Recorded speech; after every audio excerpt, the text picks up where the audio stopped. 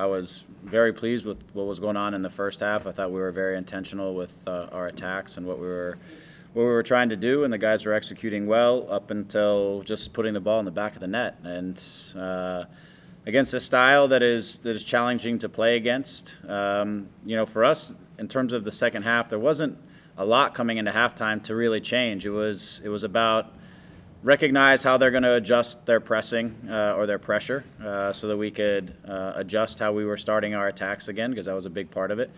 And then, when we get into those moments where we have our chances in the final product, that we need to put them away, and make this game more difficult.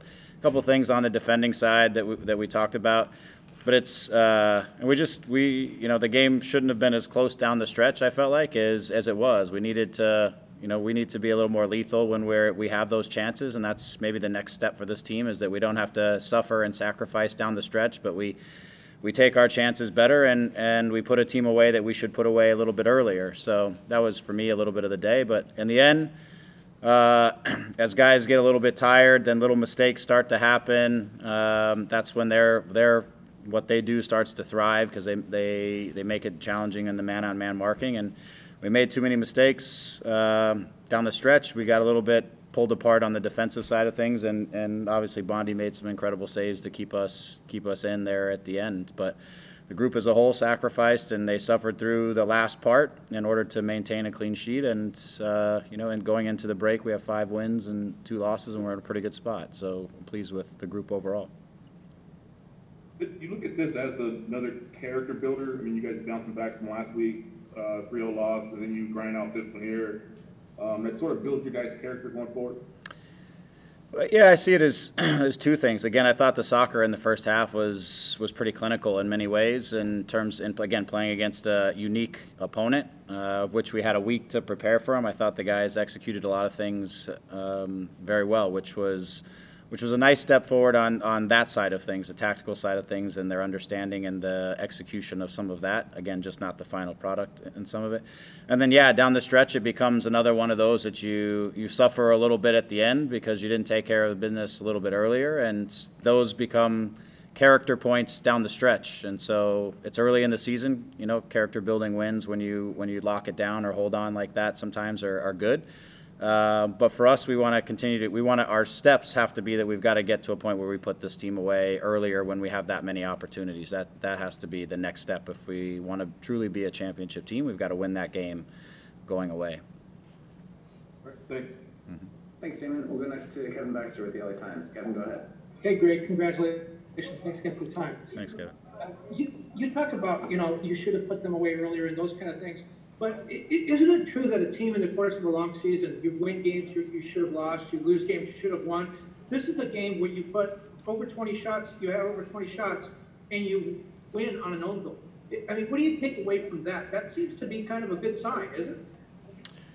Yeah, I mean, we'll take them again at the start of a sort of a new project with a group that we're piecing together, and guys are coming together, and you take every win you can get in the process of building towards the vision of the group you really want to ultimately be. And so we take every win we can. Again, it's a group that is working hard. It's a group that is, over the course of this game, I thought did a lot of things right.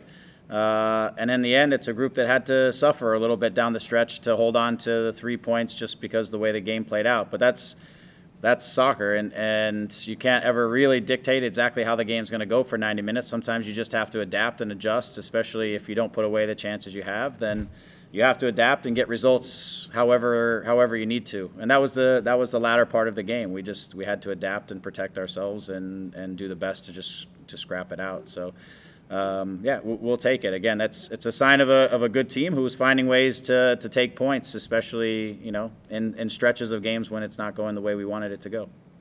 Thank you. Mm-hmm. Thanks, Kevin. We'll go next to Gio Garcia. Gio, go ahead. Hey, Greg, congrats on the victory. Thank you. Just on that point, obviously you brought in Samuel Grandsir, and he was able to create that opportunity for you guys. What are your thoughts on him and what this game meant for him? Yeah, I think for Sam to create a goal, to get a goal, off the deflection, didn't really matter how.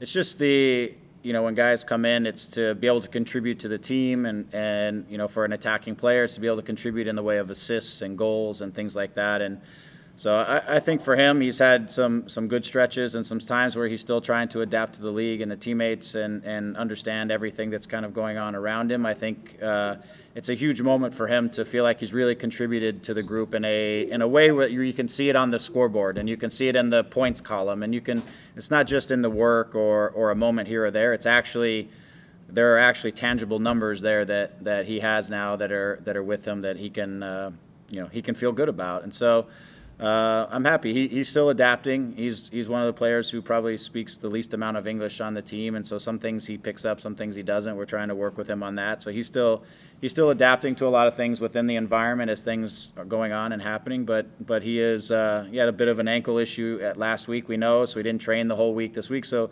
getting in and helping us to make a difference to get 3 points, I think, is a huge thing for his confidence and just again him continuing to settle into our team and this league and everything else. So I was pleased with that. Thanks, Gio. We'll go next to Sophie Nicolau. Sophie, go ahead.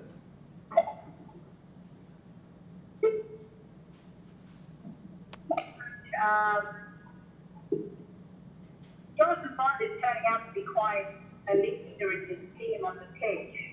He's very commanding. He gives this sense of confidence to that back line that maybe LA Galaxy hasn't seen in a couple of seasons. Can you tell us a little bit about whether or not he's that kind of guy in training and behind the scenes as well when he takes on the persona of you and is one of your most leaders on the pitch? He was exceptionally impressive again today. He is. He's a very hard worker. He's very open-minded in terms of learning and the work he's putting in and working with Kevin on the goalkeeping side and us, and just in the terms of the vision of how we want our goalkeeper to play.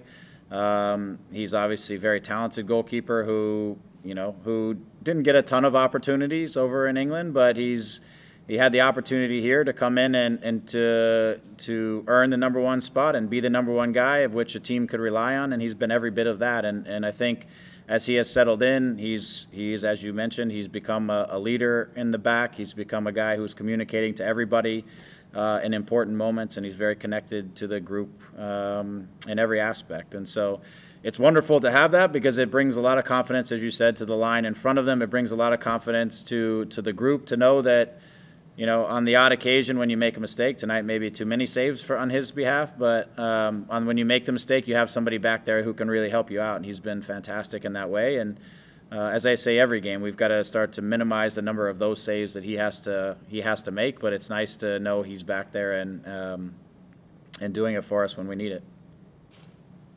Thanks, Coach. Have a great evening. Thank you, you too. Thanks, Sophie. We'll go to the final question with Chris Maldonado. Chris, go ahead. Hey, Coach, thanks for the time. Hey, Chris. Congratulations on your win tonight. Congratulations on the continued unbeaten streak at home. I did have a question regarding Jonathan Dos Santos. He went down in the 53rd minute. Can you give us any details on that? Was it something that was previously bothering him, or was this something completely new? It was, he felt the calf tightening up. He's had issues through the early part of the season with cramping in his calves and different moments where he's had calf issues. Nothing that so far that we've had to deal with in any serious way, but things that have been debilitating, and whether that be in stretches of games or whatever. I don't know that it's anything beyond the tightening up and feeling like he couldn't really move the way he wanted to out there, or if there was any fear of further damage or risk that was associated with why he couldn't really continue. But I don't have any further really information other than I don't think it's anything serious, but I don't have anything more really to add to that at the moment. Thank you. Okay. Thanks, Chris, and thanks, Greg. We appreciate your time as always. That's all we'll take for today. Thanks, everyone. Have a good weekend.